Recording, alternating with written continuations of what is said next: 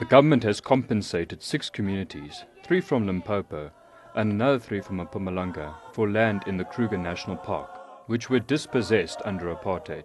In addressing the gathering, President Zuma explained why correcting the wrongs of the apartheid system remains important.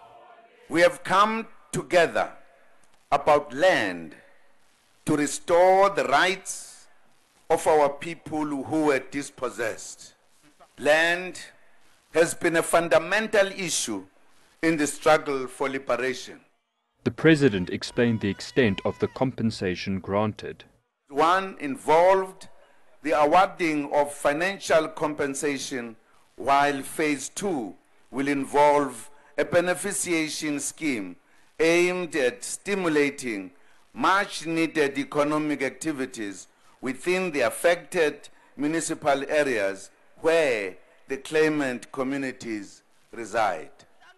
A representative of the claimants conveyed his appreciation.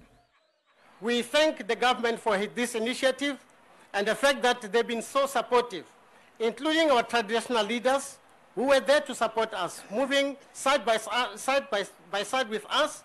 That is the reason we are with them here celebrating today. We are so grateful to have leaders such as you, particularly the government, who initiated this move. President Jacob Zuma received a rousing welcome in Kgruger in the Kruger National Park in Mpumalanga. The president distributed checks to the value of 84 million rand, with each of the 6 households receiving about 110,000 rand each. The president says land rights is fundamental to the transformation of South Africa's economy. This is Mike Lappel, Fan N7, Kgruger National Park.